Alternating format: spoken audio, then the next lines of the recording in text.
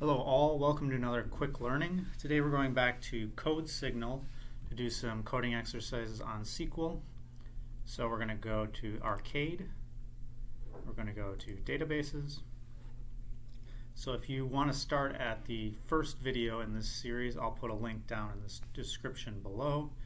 But right now we are on this section, always leave table in order, and we're on number 10.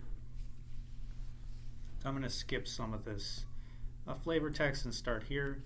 So you decided to track and analyze their behavior, so you created the mischief table in your local database. The table has the following columns.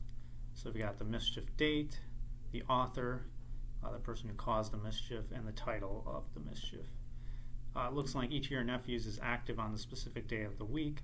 You decided to check your theory by creating another table as follows. So the resulting table should contain 4 columns: weekday, mischief date, author, and title.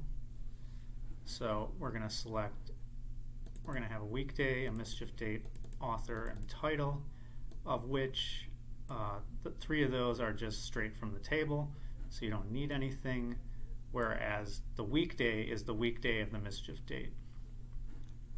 And MySQL has a nice little function that'll do that for us, which we just put in weekday and then put in the date. And there's also an optional function, optional parameter that you can select it to start from a Sunday instead of a Monday. But because we're starting from a Monday, we don't need to put that in. Alright, so we've got the select statement down. The table should be sorted by the weekday column and for each weekday. Okay, so Huey's mischief should go first, Dewey's should go next, and Louie's should go last. So we've got the weekday order by.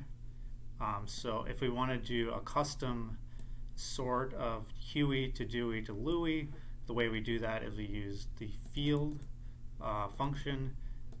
The field we're looking at is author, and this is the order we want those to come in: Huey, Dewey, and then Louie. In the case of tie, mischief date should be the tiebreaker, so mischief date is next, and if there's still a tie, then you'd go with the lexiconically smallest title should go first. So that just means alphabetical, so we'll just put title as is. It's guaranteed that all entries of mischief are unique. Okay. So we got this table here. So we're just pulling those 3 columns, and we also have a function that tells us what day of the week this is. And here's what our output should look like.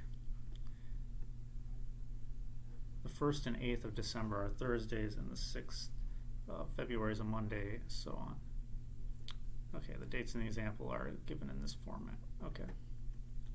So if we run the tests, we'll see that we got it correct.